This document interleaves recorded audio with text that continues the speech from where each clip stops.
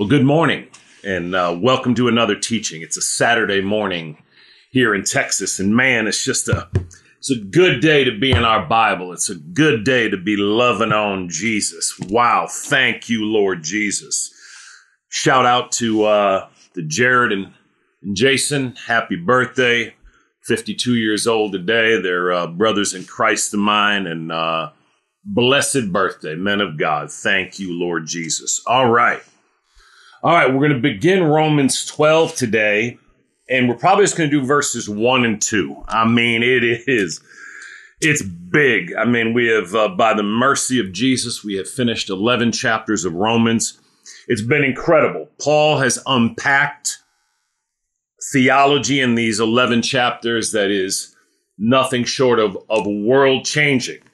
Again, it's been argued that those are the greatest 11 chapters ever written in human history on anything, on any topic, at any time, anywhere.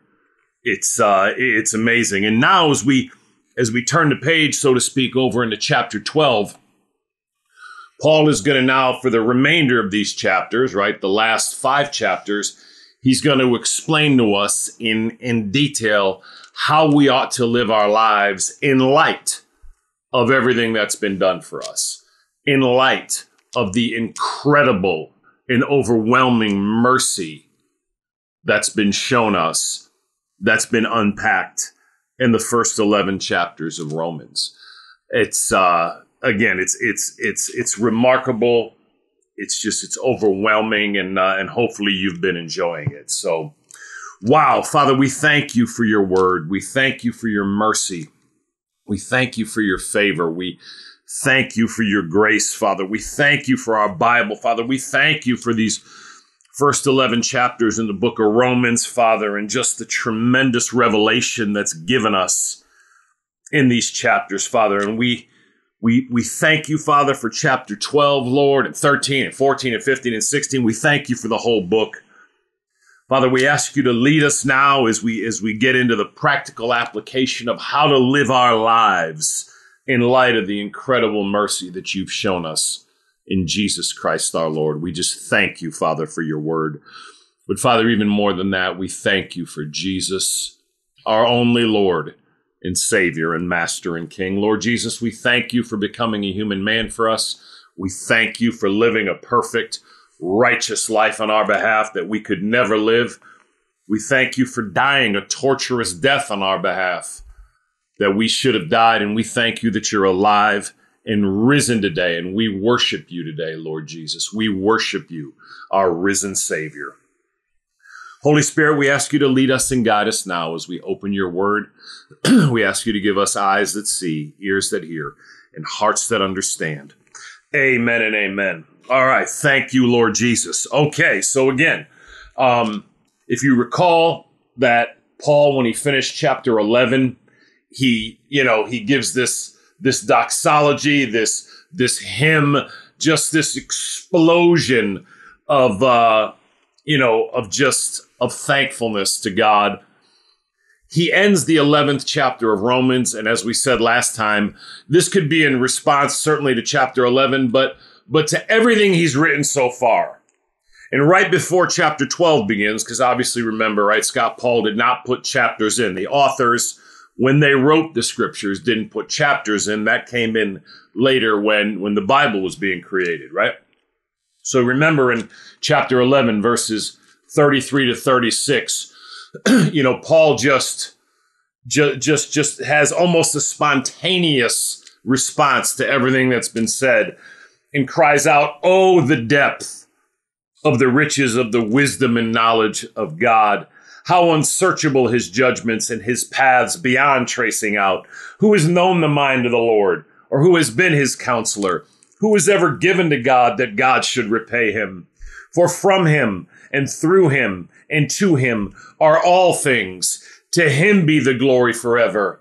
Amen." Thank you, Lord Jesus. And so now as we turn over into chapter 12, Paul again now is going to give us instructions on how we're to live our lives in light of the tremendous knowledge and understanding that's been given to us in the first 11 chapters, in light of all that's been done for us in Christ and how it's been done for us, in light of the tremendous mercy shown us. He says in chapter 12, verse 1, therefore, okay? Now remember, when you see therefore, you always want to ask yourself, what may? What is it there for? Okay? Romans 12, verses 1 and 2, therefore, I urge you, brothers, in view of God's mercy, to offer your bodies as living sacrifices, holy and pleasing to God. This is your spiritual act of worship. Verse 2, do not conform any longer to the pattern of this world, but be transformed by the renewing of your mind. Then you will be able to test and approve what God's will is, his good, pleasing, and perfect will. Wow. Okay, so if you spent time in your Bible, if you've read this book before, if you've been in church for any measure of time, then undoubtedly you've heard these verses, okay? Tremendous verses, Nathan, right? So again, the therefore in verse 1, the first word, therefore, Corinne, right? It's in light of not only what's been said in chapter 11, but in light of everything that's been said so far, okay? Therefore, in light of everything that I've said, Paul is saying, in light of everything that's been written, in light of the tremendous revelation given us, therefore, I urge you, brothers. It's not a gentle request, okay? Right? Urge is the root word of what? Urgent, okay? We really are not, as Christians, and Father, I ask you to forgive us, we really do not, regrettably, Stephen, have an urgency about us. An urgency to get up in the morning and just begin our day and live our day in and for our Lord and Savior, Jesus Christ. There ought to be an urgency in us. And again, Father, I ask you to forgive us. Forgive me, Lord, for the vast majority of days where I wake up, Lord, and will often go throughout the day without an urgency to live for Jesus. Holy Spirit, I do ask you to convict us one and all, even now, to begin to have a greater urgency in spending time with Jesus, in living for Jesus, in loving for Jesus, in giving for Jesus, and in forgiving for Jesus in everything we do. Help us, Father, we pray, in Jesus' name. Yes, Lord Jesus. Thank you, Lord Jesus. Wow. Therefore, I urge you, brothers. And when he says brothers, obviously he means brothers and sisters here, okay? All those who are in Christ, all those who have received Jesus Christ as their Lord and Savior. Paul says, the Holy Spirit inspiring Paul says, therefore I urge you, brothers and sisters, family of God. Therefore I urge you, brothers, in view of God's mercy, to offer your bodies as living sacrifices, holy and pleasing to God. Why do we do it? We don't, and this is important. All right, Kristen? All right. Therefore, I urge you, brothers, in view of God's mercy. Everything we do, we don't do to get the mercy of God, Jesse. We don't live our lives, Tom, to get God's mercy. Okay? We don't strive for his mercy. And you remember what mercy is. Mercy is when we do not get the punishment from our Heavenly Father that we do deserve. Okay? Mercy is when we don't get the punishment that we've earned. Okay? And I've said this before, I want all of God's attributes. I want all that Jesus has for me. I want his love. I want his grace. I want his mercy. I want his peace, right? I want them all. But if I had to choose one, if I could only have one, I think I want his mercy more than anything else. And, it's because we understand how sinful we really are in how much we live our lives in a way that's often not pleasing to our Heavenly Father. When we realize that, and the more we realize that, and the closer we grow to Christ, the more we really understand how much mercy has been shown us at the cross. That our God himself, God the Son, came into this world, right? Out of his tremendous love for us to show us mercy out of his love. He enters this world. Our God becomes a human man in Jesus Christ, lives a perfect, righteous life in our stead, on our behalf, and on our place, a life we couldn't live. Then goes on to die a torturous death on the cross in our stead, on our behalf, and in our place that we deserve to die and should have rightly died. And then is raised from the dead. And he does all this as in the in the providence of our Heavenly Father, that Jesus does all this on behalf of humanity, that to all who received him, John 1:12, to those who believed in his name, he gave the right to become children of God. That when you receive Jesus Christ as your Lord and Savior now, that perfect righteous life that Jesus lived when he came to earth is credited to you as if you lived it. How is that for a mercy? We certainly don't deserve that, right? We don't deserve any of it. We deserve the wrath of God and eternity in hell, this scripture tells us, right? In this very book, right? You remember in chapter 3 where Paul explains this wrath of God, right? And in chapter 2 as well. So again, when you receive Jesus Christ, right? When you put your full trust and reliance and confidence in Jesus alone for the forgiveness of your sins and the salvation of your soul, that perfect righteous life that he lived in thought, word, and deed, never sinned, that life is credited to you. It's accounted to you just like you lived it. God the Father looks at you like you lived that perfect righteous life that Jesus lived. You didn't, I didn't, but it's credited to us, accounted to us as if we did live it. And we are seen that we live that life just as Jesus lived that life. How's that for a mercy? Okay. But not only that, all the sin we've ever committed in our lives, all the sin in our thoughts, all the sin in our words and the sin in our deeds, all the wrongdoing we've ever done, all of our sin, past, present, and any future sin we commit in this life, that's credited to Jesus at the cross. You see the mercy? That exchange is the very heart of the Christian gospel, right, Lauren? All of my sin credited to Jesus and his perfect righteous life credited to me. Wow. And so when he says, therefore, I urge you, brothers, in view of God's mercy, we don't live our lives. We don't do things to get mercy. We've been shown mercy, right? We live our lives in view of God's mercy, understanding and considering, and it ought to be really daily, right? Understanding and considering the tremendous mercy that's been shown us in view of God's mercy, looking at the mercy of God toward us in Jesus Christ our Lord, thinking about it, Stephen, meditating on it, right? Therefore, I urge you, in view of God's mercy, in light of his mercy, knowing the tremendous mercy that's been shown us, to offer your bodies as living sacrifices, holy and pleasing to God. This is your spiritual act of worship. And that word can mean spiritual or reasonable, okay?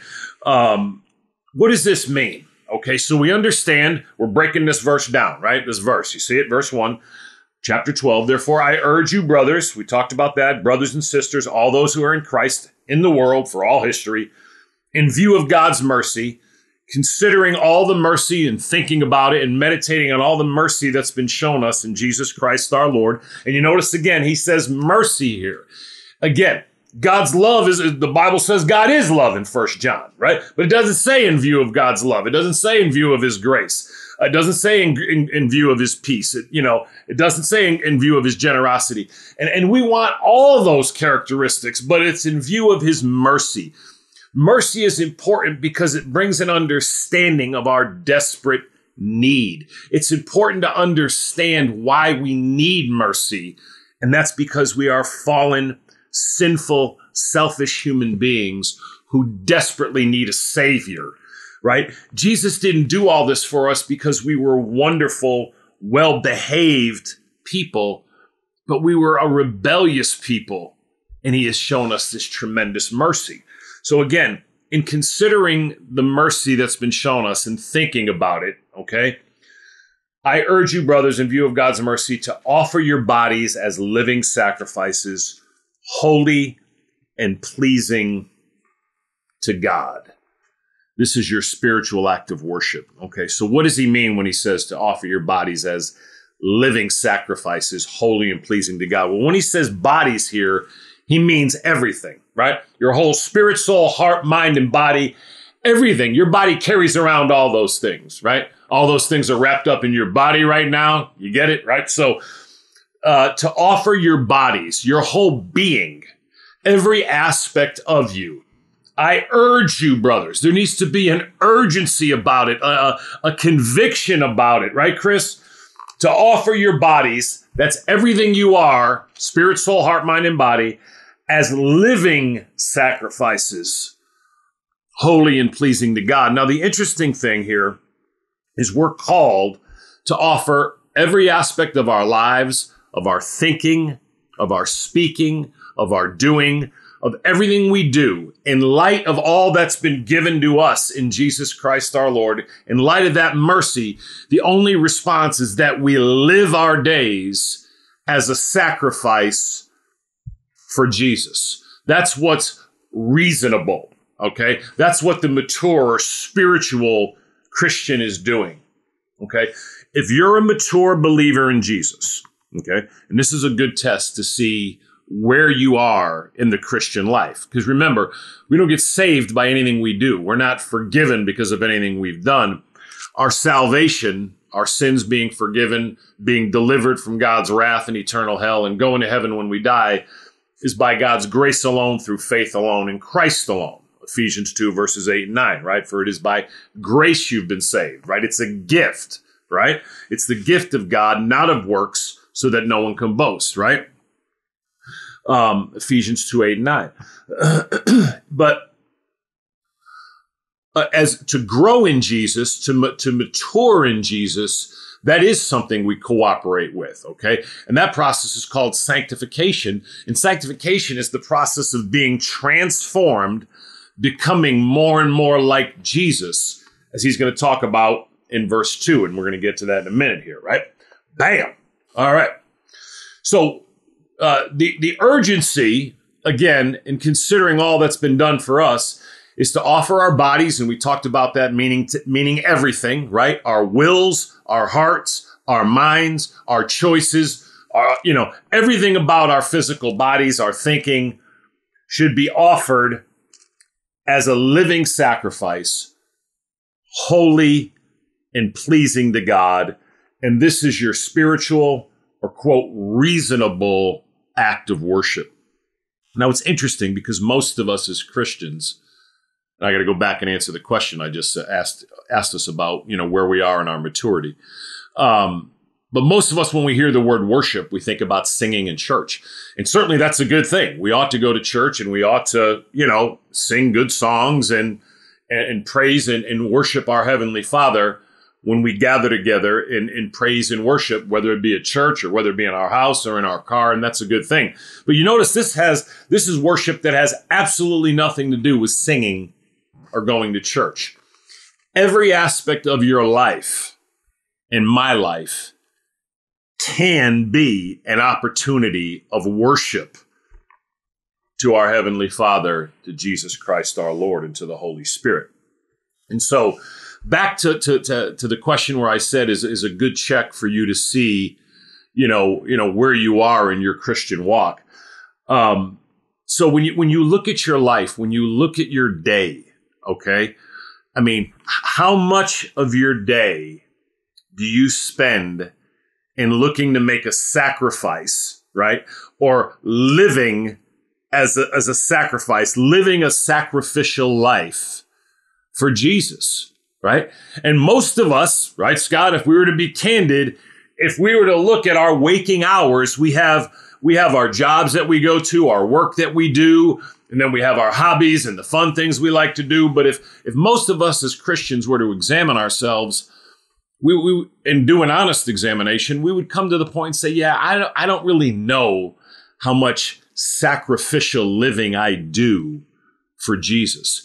And this is a mark. When you have a desire to live your life in a way that's holy and pleasing to your heavenly Father by consistently living a sacrificial life. And remember, the very nature of sacrifice is that oftentimes it's something you don't want to do, right? Or it costs you something. That's what makes anything a sacrifice, right? I have to sacrifice something, so to speak, right, Pop? For something else. And so in light of everything that's been said in these first 11 chapters of Romans, Paul says this is extremely important, okay? And again, really every one of us could look at this and say, man, I'm not doing this by any means in an urgent way, but we want to, don't we? This needs to be a bigger and bigger priority to us, right, Rat? Therefore, I urge you, brothers, in view of God's mercy, to offer your bodies as living sacrifices, holy and pleasing to God. Again, how much of your day are you using your will, in your mind, in your thoughts to live a sacrificial life for Jesus? Again, that's a good examination to see where you are in the sanctification process, where you are in maturing in your Christian faith. If you would say, I'm a Christian, I believe in Jesus, but yeah, I hardly spend any time. I may not spend a minute a day, right? I spend very little time offering my spirit, soul, heart, mind, and body, my thinking, my will throughout each day in considering and walking out a sacrificial life for Jesus Christ in all of my conversations or wherever I go and with whomever I'm with. And if you would say, you know what, I have very, very little of that, well, then you know that, you're at the beginning of this process and it's something you want to grow in. Now, we're all in different places, and this has nothing to do with our salvation or going to heaven. But this is what Paul calls our spiritual, right? And spiritual, he often means mature, right? Christian maturity, or reasonable. Okay, the word can also be translated our reasonable act of worship, and that's a little easier to understand, right, Becky? Because in light of what's been done for us, right, Susan, in light of all that Jesus has done for us, the tremendous mercy shown us at the cross and in the life, death, and resurrection of Jesus Christ our Lord, it is only reasonable for us now to give our lives back to Him in worship. And by worship here, he means in how we think and how we live and the choices we make, that our desire is to be increasingly holy and pleasing to God. So again, just let this verse wash over you. Therefore, I urge you, brothers, in view of God's mercy, to offer your bodies as living sacrifices, holy and pleasing to God. This is your spiritual act of worship. Now, what's amazing is, you remember the sacrifices in the Old Testament when they had the sacrificial system that was being used, and you'd put a bull on the altar and you'd slit its throat and the blood would go down in the bowl. And obviously the animal is always killed, right? The very nature of the sacrifice is that it's killed, right? So we're to be, though, living sacrifices, right? So Jesus has already died in our place, right? He was our sacrifice at the cross. He died in our place, was punished in our place, was judged in our place, right? The punishment we deserved was put on him. So he was a sacrifice for the sin of the world, and the wrath of God was put on Jesus. in our place for those of us that have received Christ and are trusting and relying in Jesus as our Savior, for those of us that are genuine Christians, right? But now in response to that, we are to be living sacrifices. Jesus died for us as a sacrifice that we might live for him as a sacrifice. Wow, right? It's real. I mean, again, when you think about this, when you consider it, when you mull it over, therefore I urge you, brothers, in view of God's mercy, to offer your bodies. And again, what does your body mean here? It means everything contained in your body, your whole spirit, soul, heart, mind, body, thinking, choices, will, all of it. All of that ought to be a living sacrifice. Jesus died for you sacrificially, and now you and I are to live for him sacrificially in a way that's holy and pleasing to God our Father, our Heavenly Father. This is your spiritual or your reasonable act of worship. And again, when you looked at the word worship here, it's a little different than what we normally think about when we think about worship. When we think about worship, we're often thinking about church, right? And what we do in church. This is how we live every waking moment can be an act of worship if done in this way. Verse 2, do not conform any longer to the pattern of this world, but be transformed by the renewing of your mind. Then you will be able to test and approve what God's will is, his good, pleasing, and perfect will. Wow. Okay, so what does this mean now? So now you're consistently looking at the mercy and all that's been done for you at the cross by Jesus Christ our Lord.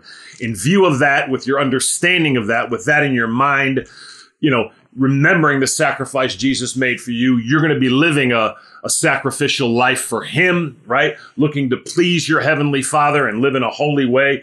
This is how you're going to worship him throughout your day. How do you do that? Do not conform any longer to the pattern of this world.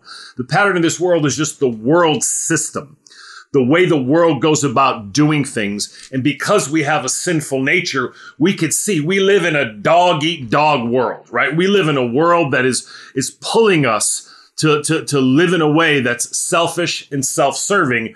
And it is a battle daily to not be conformed to the pattern of this world. Do not conform any longer to the pattern of this world, to the world system, to the way the world does things, right?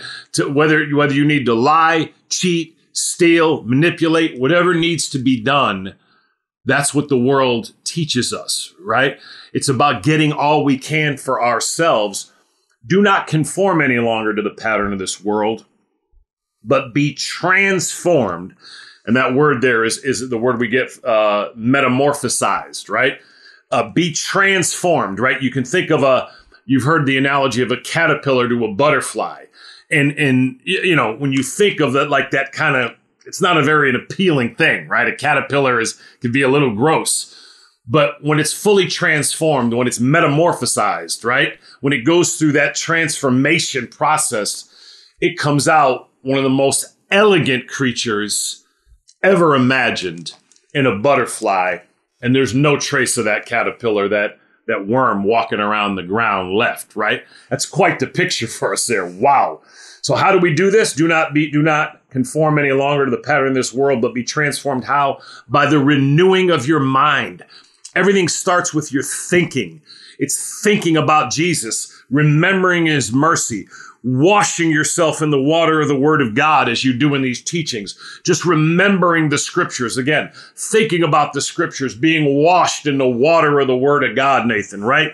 Golly, just pouring in these scriptures, renewing your mind, thinking about Jesus, but be transformed by the renewing of your mind. And what's the result of that?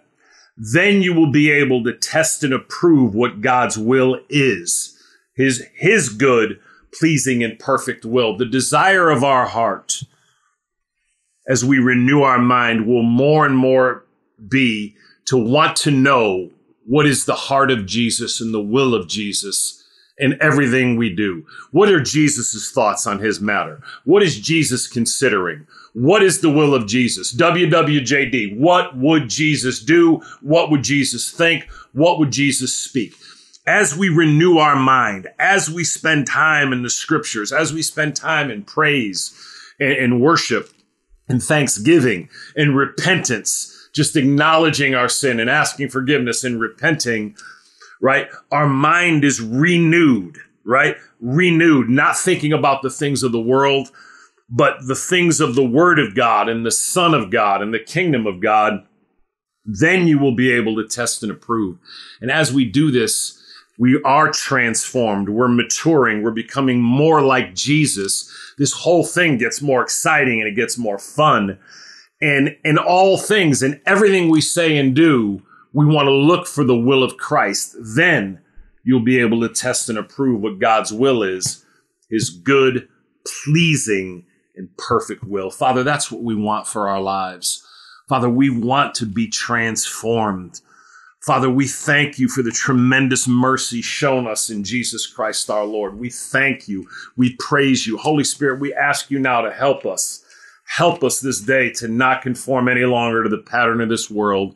Help us to be conformed, to be transformed by the renewing of our mind, that we will be able to test and approve, Father, what your will is, your good, pleasing, and perfect will. Lord Jesus, we worship you, we thank you, and we praise you now. Holy Spirit, seal this to our hearts now, we pray. In Jesus' name, amen and amen.